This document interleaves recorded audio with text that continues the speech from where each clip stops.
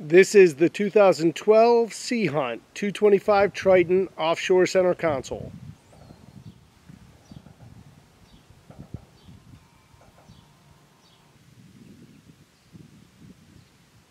And let's give you a look at the hull. As you can see, just a very clean hull. And here's a shot of this Yamaha 154 stroke. And we'll scan down to look at the prop. And let's give you a shot of the side. And let's take a look from the dock on the interior.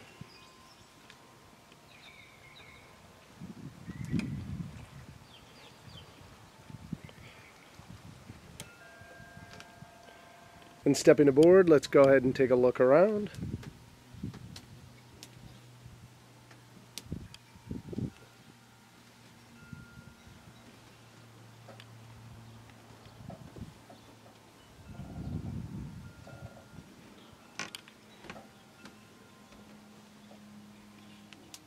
And let's start here in the aft. This boat is outfitted with this Yamaha 154 stroke. There's about 435 hours on the boat. And then if I go ahead and take a look, you have a swim platform with a deep reach ladder right there. And if I go ahead and back up, you'll see just great aft seating in the cockpit. And if I come over here and lift up, you're going to see your dual battery with switch. And then here in the center, if I open up, just a very large live well. And then if I come over to the port side and I open up, you've got storage. Right now the current owner has a PAL in it, and take that storage out and you've got great access to your aft workings. Then if you look along the sides, you're going to see rod holders. In back of the helm seat, you're going to see rocket launchers.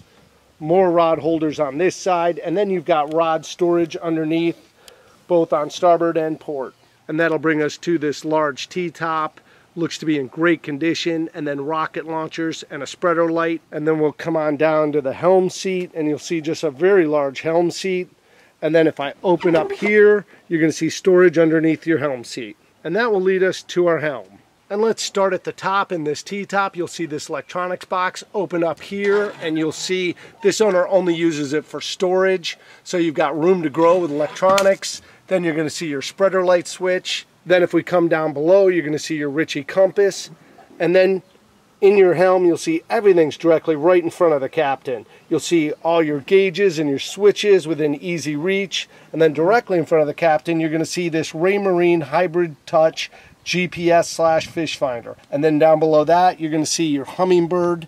And this is the 598 Ci HD with side imaging. And this has an internal GPS.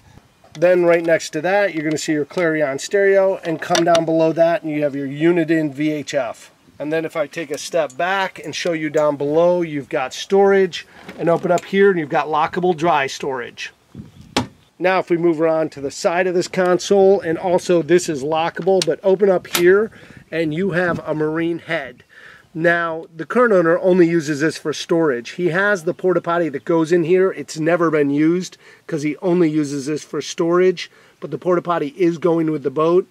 And then you'll see tackle storage right there in the door. Go ahead and close that. And that will move us up to our bow.